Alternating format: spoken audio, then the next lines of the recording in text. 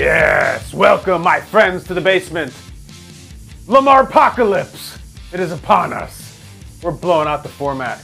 We're changing up the format. It's all Lamar.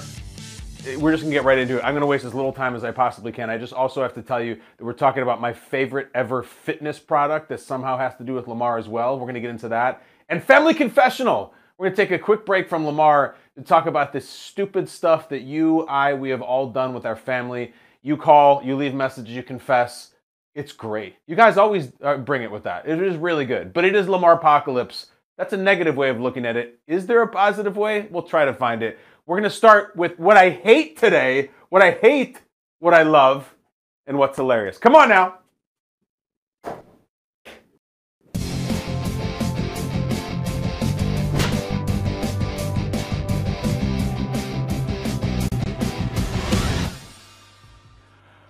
All right, so let's get into it. We had the equivalent of the mushroom cloud this afternoon in the football world when, out of nowhere, after a couple of weeks and really a couple of months and a couple of years of unusual here or there, sometimes eccentric Lamar tweets, he just straight up comes out with this, with a letter, as he put it, to the fans.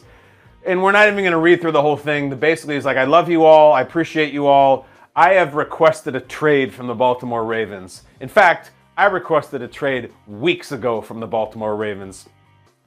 I hate this news for Ravens fans. Let me just take them, the small portion of you that comprise Ravens fans that are listening right now. This sucks.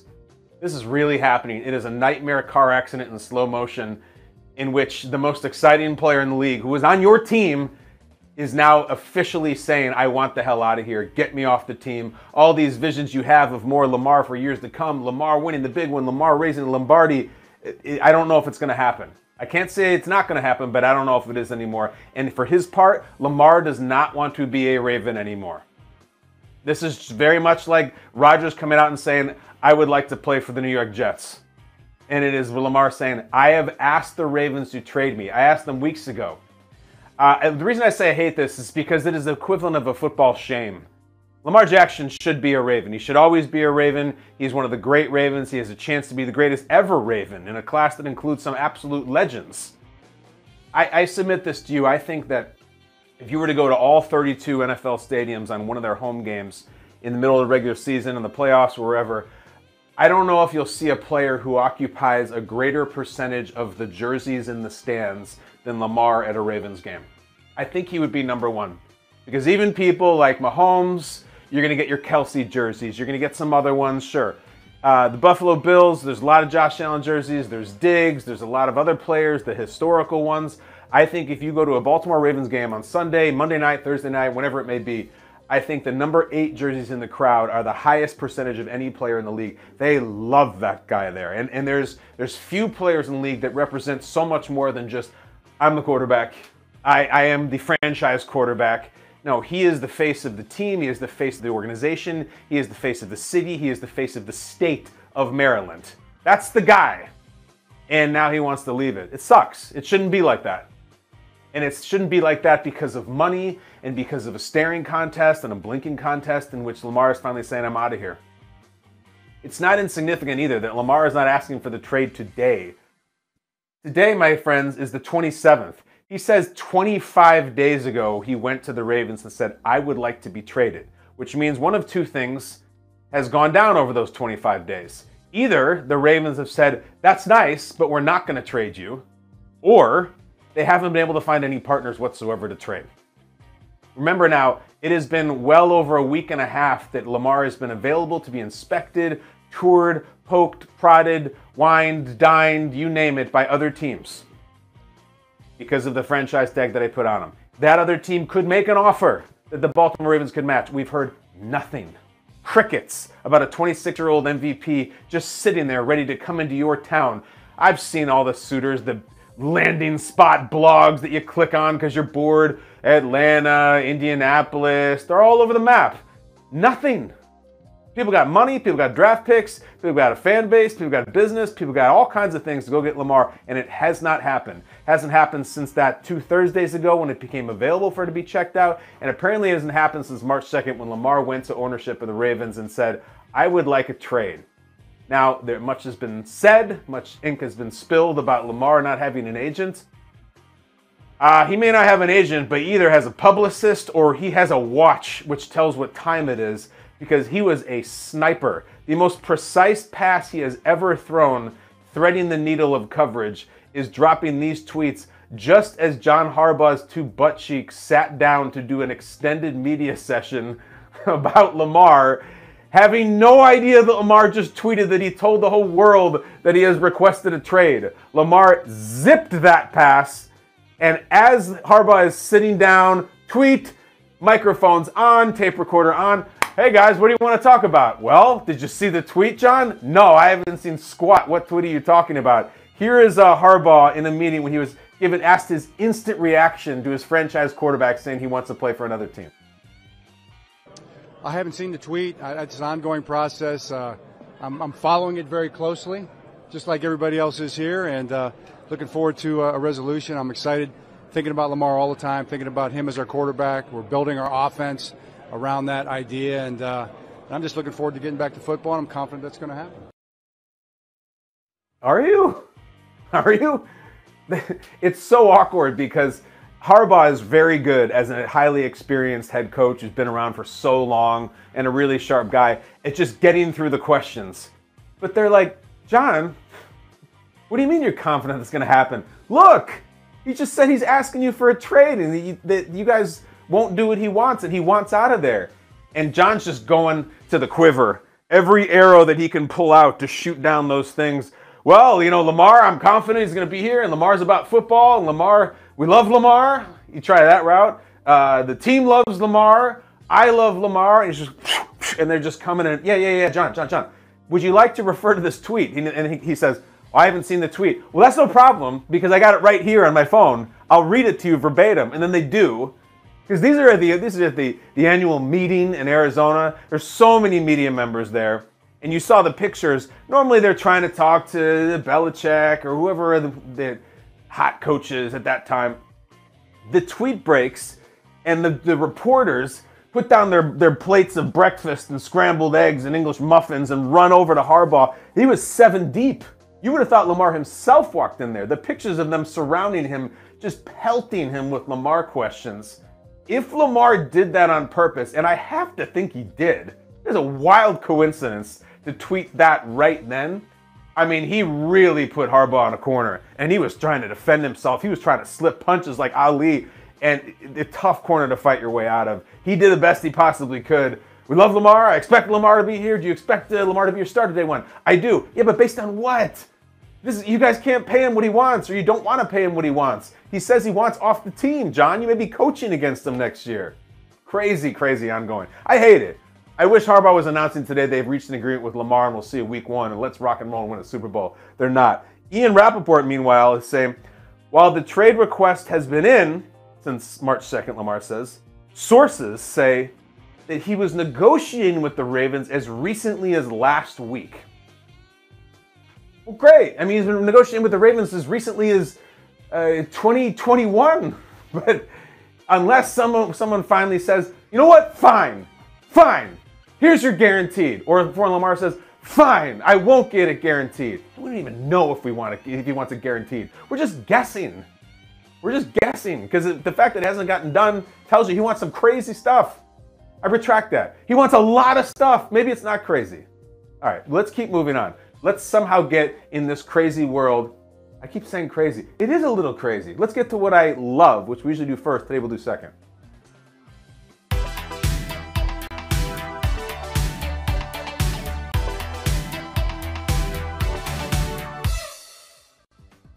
So I hate it for Ravens fans. I really do. It's sad. Shouldn't happen. You got your guy. He's phenomenal talent. Drafted him, homegrown, built the team around him, built the roster, built the offense. Now he's saying, get me out of here. But I love it for the other teams. Sure. I mean, you hate to see, a guy that you respect and like get dumped by his wife or his girlfriend or whatever, but shoot, maybe there's some other guys who are good guys, have been on the market for a while, a little bit single, and they would make a good couple. Pretty exciting. Isn't it exciting to be a fan of a team that lands in the blogs that say potential Lamar Jackson landing spots? You're like, man, I've been a season ticket holder for 26 years. And if I could just go up on Sunday and I could buy my Lamar Jackson jersey and bring my kid, and oh my God, that'd be amazing. It is really exciting. It really is. You know, I keep saying Indianapolis, we'll see. Atlanta, maybe. And there's just wild ones. You know, Carolina has the #1 overall pick. Would they do something just really outside the box? And their owner, David Tepper, who has brass cojones on his desk, literally has them. Would he trade it to get Lamar, and then the Ravens would have the #1 overall pick? It's just also fun to think about. It's fun to think about that good of a player, that exciting of a player changing teams, and the Ravens finally saying, this is a dark day for organization. We tried everything we possibly could, but in the end, we just couldn't match Lamar's terms, and we find them unreasonable. And then the Ravens Twitter account tweets out this, thanks for the memories. We'll always remember you, LJ8. And they do this dumb, video, and it's all sappy, and he's just gone at 26, gone. It's intoxicating to think about that could really happen. And I guess we're to the place where we could. But just the idea that's, look, at one point, Peyton Manning was a free agent, late in his career, totally different type of player, different type of stature too, but people were losing their mind. And this is like an older Peyton Manning, and then he finally chooses Denver. Lamar is just so young, and he's so, look, flawed, sure, perfect, definitely not. Just as a fan, so exciting. It's the player that when you're watching the red zone and they go, oh, let's go to Baltimore, look at what Lamar Jackson's done. That's your player, and your kid has that jersey. It's great, especially for teams like Indianapolis, who have basically become the senior tour of quarterbacks, and they just sign anybody who's washed up and wants one more year, one more paycheck. It doesn't work out ever, and they've just been in this chasing their tail syndrome since Andrew Luck retired right before the regular season started. For the Colts to get Lamar Jackson would be amazing. Or Atlanta, who's had this history where they've got these exciting luminaries and Dion and Vic, and like Lamar would represent that next rock star in Atlanta. It's just cool. It's very cool. Wherever he goes would be cool. I just still think at this point, remember, he doesn't have to go anywhere. They don't have to trade him. Maybe that's nice you requested a trade. Well, we have tagged you, and we're going to pay you this much money. So if you don't want to show up, we're just going to sit this thing out. We're just going to sit it out. We're going to roll it through the summer, into September, into August. I just think it would absolutely be a disaster for the Baltimore Ravens to announce to their fans that they traded Lamar Jackson. But man, it would be a party for wherever else.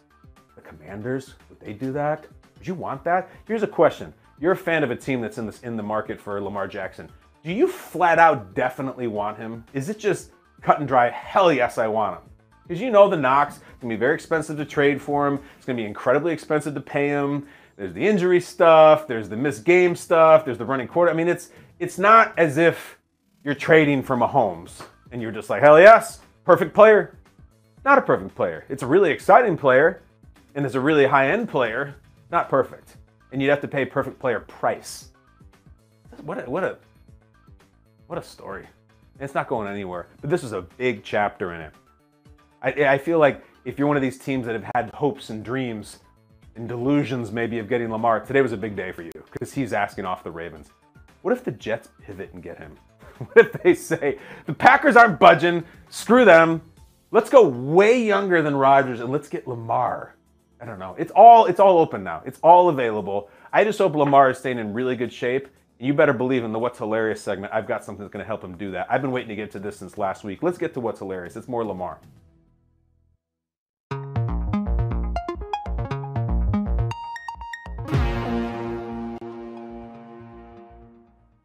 Well, apparently Lamar's been in the gym. In fact, he's been in the entire gym. What's the entire gym? It's the greatest thing I've ever seen.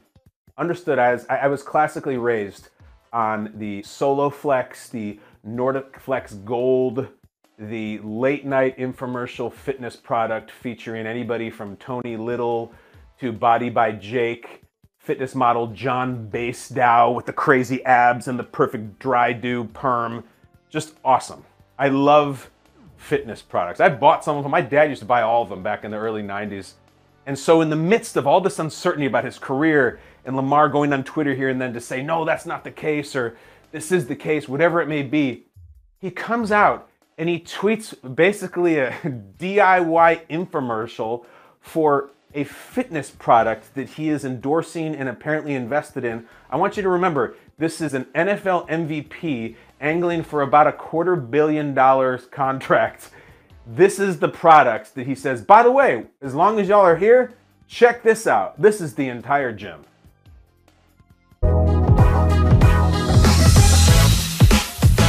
Combining outdoor training and a portable gym maximizes time and workout routines. With over 250 plus workout routines, the entire gym brings you the flexibility to work out anywhere, anytime.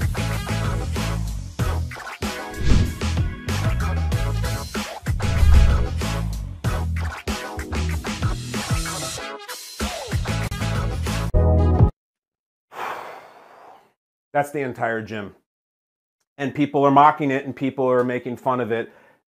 I want it. I want this thing so bad. I want the flexibility to be able to work out anywhere, anytime. All right? I want to maximize my time and my workout routines. I want to do over 250 routines. I'm looking at Lamar and I'm looking at this the female fitness model they have in there. They're getting after it. Lamar, NFL MVP, 26 years old, on what looks to be a high school field with some screw-on dumbbells. And the entire gym is like a kind of like a roller bag. It appears that there's, if you're trying to fit the entire gym into one little chassis, I don't know if I would have allocated as much real estate to the speaker system on the entire gym, but I'm not a gym creator. I don't know. Someone might say, well, you have a whole thing where like you got some workout bands and a yoga mat and a speaker, an iPad. Maybe you just throw it in a duffel bag for $40 instead of buying the entire gym. To them, I say short-sighted. I'm being completely serious, and I'm speaking to the entire gym people. I'm speaking to Lamar Jackson. I want the entire gym. I want it. And if you were to send me one, I don't need any money. I don't need any stock. I don't need any equity. I just want to try it. I want to do an unboxing. I want to get a workout. And I am coming from a good place. I want to try it. I'm a guy who's getting a little bit older. I'm trying to stay in shape. I got kids. I got a job. I need the flexibility to get my workout anytime I want. I want to do those bicycle kicks that Lamar is doing. The woman who's doing this, I want to do it. In fact, let's go to the sky cam. I got a space right here, all right? This is a little gym space, and it's got limited space, so that's perfect for the entire gym. I can't have an actual gym. I want the entire gym. I have a bike here, but right here in the basement and on Kyle Brandt's basement, if you will just send me an entire gym, I promise I will give it a fair analysis, evaluation. I will do the workouts. I will use what looks to be a tablet. I will use the sound system. We will do it here on the show, and I will unbox it. I will show the pieces. And I think there's a lot of people who are mocking it, who are taking shots at it. I promise I will be fair, and I will stay positive and constructive. As I said, classically trained on the home fitness workout routines. In my life, I work with a professional trainer twice a week. I feel like I know what I'm talking about. I'm an ex-athlete. I will give it a fair shot. I'm going to do it right here. And if I'm going to be on the ground and I'm going to be with Lamar doing the bicycle kicks like that, or I'm going to be doing these things, or on the yoga mat, whatever, I will get after it and I will give you my recommendation or maybe my notes, my thoughts, but I promise I will do it constructively and positively. I'm not here to tear you down. Let's go back to home base. I just think there's something that's incredible about that Lamar is throwing in with that while his career is at this major crossroads. And you're like, wow, should we pay $250 million for Lamar? Is he staying in shape? You're damn right he is. He's got the entire gym. Not part of the gym. It's the entire gym right there. Guys, they promise 250 routines. And it's mobile. It's got those little wheels on it. It's got a big old handle. Music, visual. We discovered this last week and Lamar tweeted it. And everyone I was working with was kind of just laughing about it for some reason. And you know what? Those people are going to be out of shape. Those people are not committed to their health and fitness. Those people don't want the flexibility to do their health and fitness routines wherever they want. I do. One last time. And I'm not doing shtick and I'm being dead serious. I like the entire gym product. I know it says it's hilarious. Ignore that. I think the reaction to it and the phenomenon around it is entertaining. But I promise me, send me an entire gym. We can hook up. You can contact the show. I will give it a fair analysis. I'm in. I want to try this thing so bad. I've got a lot of those products. Some of them are good. Some of them are bad. you know, my parents used to have the Thigh Master. My dad had a Nordic Flex Gold. It was the Nordic Flex painted gold like a Zelda cartridge. I used to work out on that thing. I want the entire gym. Not half of it, not a quarter of it, the entire thing. If it's good enough for Lamar, it's good enough for me. It's good enough for Brandt's Basement. I promise I will come from a good place. I can only say it so many times. Can you please send us the entire gym? We're gonna put this out on social. You people, you entrepreneurs. What was the guy's name? Ken Francis. Ken, I understand you're from the Daytona Beach area. I went there for spring break in 1997, had a great time. Drove a dune buggy on the beach. Respect the Daytona Beach community. I'm into it. I want to help you. I promise I'm not messing with you. Send me the entire gym. That's it. We got to get to this. Maybe this, what I just said, will be part of my contribution to this segment at some point. But we do a segment here where we own up to things that we made missteps on with our family, our kids, our parents, or whatever. And it's a place of healing, and it's called Family Confessional. Looking to reduce the fees for your restaurant deliveries? DashPass by DoorDash is the easiest way to unlock savings on your latest cravings on every eligible order. DashPass is a membership from DoorDash that offers unlimited $0 delivery fees from thousands of eligible restaurants, grocery stores, and convenience stores. Once you join, you'll save on each eligible order and receive DoorDash credits back on all pickup orders. That means more money back in your wallet. It's not just savings on restaurant deliveries, flowers, pet supplies, groceries. DashPass has so much more to save on than just your favorite meals. Get what you want when you need it without any upfront commitments. You'll have the ability to cancel your membership at any time with no hidden or additional fees. Get 50% off up to a $20 value on your next DashPass order when you sign up for a membership and redeem BASEMENT at checkout. That's 50% off your first DashPass order up to a $20 value with BASEMENT. When you've got zero delivery fees, you're free to get more because you can. Start your free month trial today.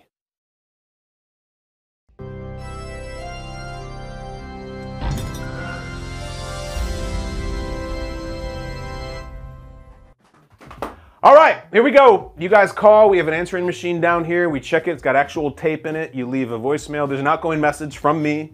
252-4-BRANTS. 252, the number 4-BRANTS. You can call right now, and you'll hear me saying, hey, thanks for calling the basement. But in this particular case, we're like, look, what if you guys messed up really badly? What if you're just like, man, you won't believe what I did. You know, I lied to my kid, or I played a trick on my wife, or vice versa. Call in, confess. I'll give you my thoughts. Maybe I'll tell you it's not so bad, and maybe I'll tell you it's actually terrible. It's worse than you're saying. 3 calls today. Let's get to it. I like that most of the calls today, in fact, all of them are unidentified callers. I'll say again for the record, I have not heard these. They are screened by the KBB staff. I have not heard them. I will hear them for the first time with you. First caller on Family Confessional comes with a call from a caller with a Dallas area code. Let's see what they have to confess. Go ahead. Hey, I'm calling for the what does your spouse do that drives you crazy portion of the question. Why does my wife always say that she wants mushroom on top of her pizza, and then we get a whole half of a pizza with mushrooms on it? Then when the pizza comes, she say, oh, I'll just grab one piece of pepperoni. Like, no, you taking a piece of pepperoni is deducting from my pepperoni and adding mushrooms to me. Yep. I don't want a mushroom pizza. I want a pepperoni pizza. If I'm going to go to the trouble of eating a pizza and ordering a pizza and getting the calories and all that junk, right, I want it to taste good, not some crummy cheese and mushrooms. So don't eat my pepperoni if you order mushrooms. I respect it. And you know what? If you were to balk at her poaching one of your pepperoni slices, and she'll say, you can have one of mine. And you'll say, I don't want that. I don't like the mushrooms. You know what she's going to say? Just pick them off. Just pick them off. To which you say, well, then I'm left with a deformed slice of cheese pizza that has mushroom remnants on it and has no pepperoni on it. So what we're doing here is an exchange for a prime pepperoni slice for the crappiest cheese pizza with little notes of mushroom on it. That's not a win at all. I hear you, man. I hear you. My wife and I don't have that problem. We like the same toppings, and at this point, like, I'll pretty much eat anything on a topping. So sometimes she'll do like peppers or mushrooms, and or just the classic, and I get after it. But I think you have a legit beef, so to speak. I really do think that she should leave the pepperoni alone. Because I wonder this, could you call the pizza place and say, could I have 5 slices of pepperoni and 3 of mushroom? They would probably do that, right? Because they just put it out there and it's cheese, and if they're making it fresh, you could probably distribute the pepperoni so that it's 5 slices. They might do that. Is it a mom and pop place that you're ordering from? It's an obnoxious order that you'd probably feel embarrassed to do. But that would be really funny for your wife. If you sat down on the coffee table and opened it, and sure enough, there was this majority share of pepperoni with this 3 slices of mushroom. Try that next time. That would be my advice. Because then you're getting your full 4 pep, she gets her pepperoni piece, and then everybody's happy. Try that. If they're a good mom and pop pizza place, I'm sure they'll be like, they probably heard it all before. So that's my advice. That's good beef though. Family Confessional call number 2. Go down to Florida. Oh man, anything's possible down in Florida. Place that super producer Michael Flynn and I both just visited, Orlando, Florida. Unidentified caller wants to confess. What have you got? Hey, KB, thanks for your taking my call. I have something I've got to confess. It's not a crime that's actually been committed yet, kind of. And it may actually be a motive if I should end up dead later. So maybe just don't report this so that my wife still gets the insurance money, because she's probably in the right.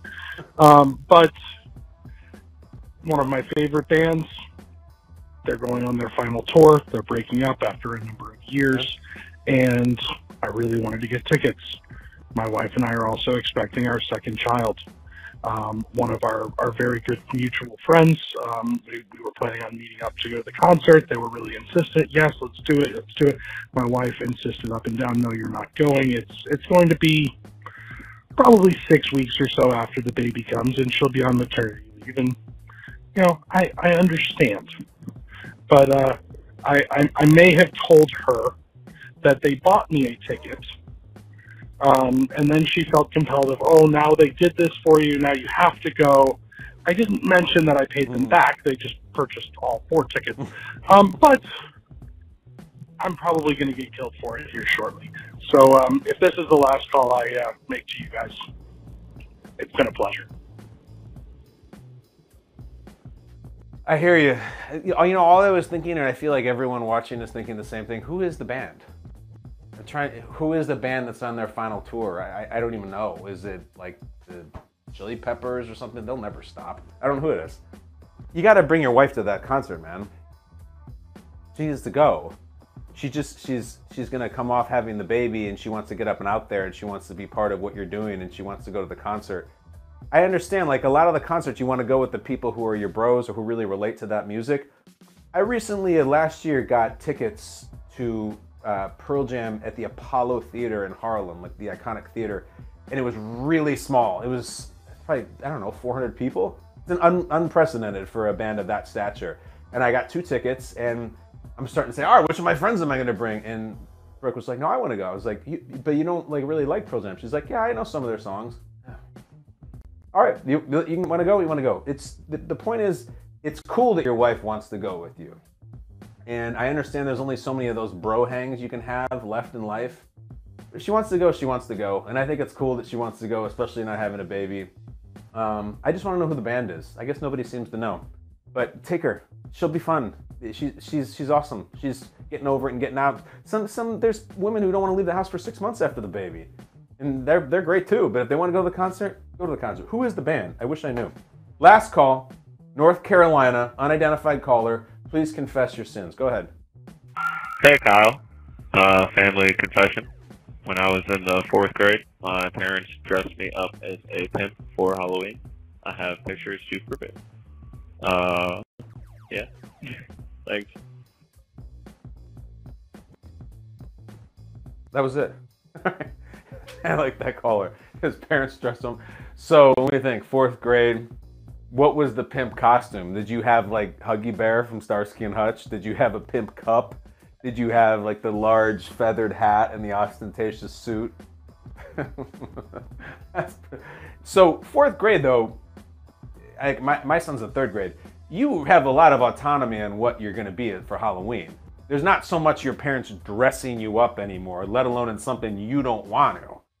This is not like you're a 2-year-old and you dress you up as a pumpkin. 4th grade, you're turning 10 years old.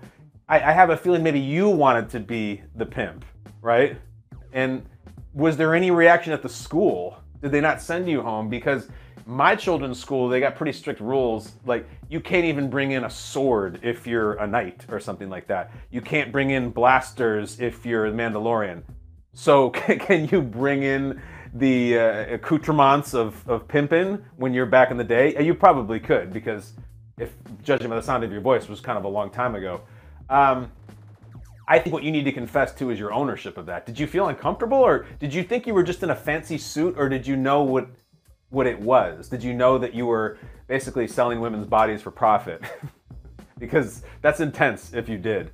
Update, we think that maybe the last caller who is going to see the farewell tour might be a Kiss fan. That's our only guess. They are apparently on like their umpteenth farewell tour. But, you know, Kiss has a huge family atmosphere at their shows. They got kids, grandkids, all kinds of stuff. Bring the wife. Bring the wife. You know what? Bring the wife. Dress up in a pimp costume when you go there. You'll fit right in. Guys, Family Confessional was awesome. I love doing this. I like the pizza call. I think it was my favorite one. I think it was the most relatable. I didn't dress up as a pimp in 4th grade. I think I dressed up as Joe Montana, which was great, and my friend was Jerry Rice. But in the meantime, always call 252-4-BRANTS. That's 252, the number 4, and Brandt. We all do dumb stuff. We all do stuff that's dumb but funny. Kids, parents, in-laws, anything. Call. Confess. I got you guys. Pizza, concert, and pimps. That's a hell of a segment. Let's finish up. Skycam. Dart throwing time. I always finish with one little topic. Topic I don't know is coming. I'll just ad-lib it. Whatever number the dart hits, there's a corresponding topic that the staff has come up with. And today's number is right at the top, 20. Topic number 20. How shall I end today's program? And Kyle, Brandt's Basement. Let me see the list. Favorite video game of all time. Oh, man. That's a tough one, folks. I'm just going to start throwing out the candidates. Original 8-bit Tecmo Bowl. Not the one that came later with the 8 plays and Tecmo Super Bowl. I know that's much more popular, but I like the OG. The original Zelda, the second time I've mentioned it on the show. Zelda Ocarina of Time on the N64. It comes down to 2. It's definitely on the Nintendo 64 system because that was my college system. I think it comes down to N64 Mario Kart. And you know where I'm going. I already mentioned Ocarina of Time, but I'm going. I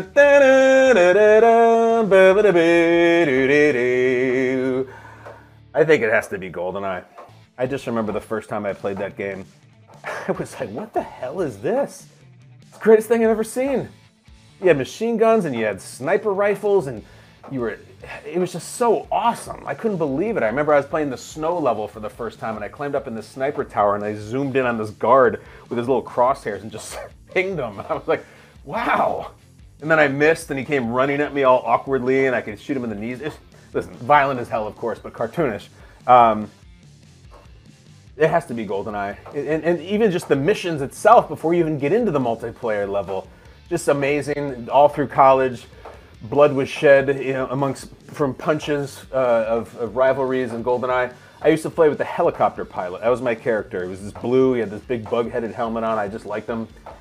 GoldenEye. If you know, you know. It's just one of those things. Proximity mines, remote mines with the watch. Beep. You know, I keep going on that. GoldenEye. N64 GoldenEye. Average movie, I think.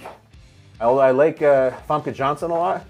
Excellent, excellent video game. That's it, guys. Excellent show. Weird one today. Family Confessional and all Lamar topics and then some GoldenEye, a little dessert at the end. We'll be back tomorrow, I promise. Thank you, love you.